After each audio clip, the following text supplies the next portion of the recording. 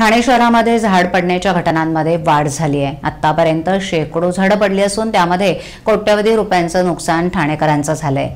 पुन्हा एकदा पालिका मुख्यालयाजवळ पहाटे 5 वाजता ठाण्याच्या पाचपाखडी परिसरातील बनाचा पाडा या ठिकाणी मोठं झाड 3 गाड्यांवर पडलं। यामध्ये एक टेम्पो, रिक्षा आणि 4 चाकींपैकी रिक्षा आणि टेम्पोचं नुकसान झालंय।